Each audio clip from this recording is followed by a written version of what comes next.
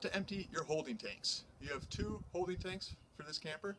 You have a black tank and a gray tank. Your black tank is for your sewage, so that's going to be for your toilet, anything that's going down through there. Your wastewater is going to be your gray tank, so that's going to be for your sinks and showers inside your camper. As far as the operation for that, you always want to make sure, when you get to your campsite and you put your hose on there, you want to keep the valves closed until your tanks actually start filling up. Usually at least get them, I would say a third full, which we will show you on your monitor panel how to locate that inside the camper.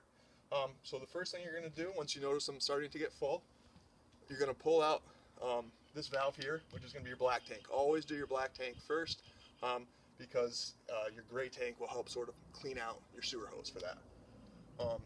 Once you have done this, we're actually going to jump. Your camper has a black tank flush on it, which is right here.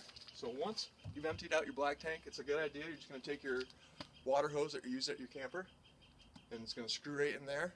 Make sure your valve's open, and your sewer hose is on there, obviously, and you're just going to let that run, for a couple minutes, and it's just going to help, again, clean out your tank, clean out your hose.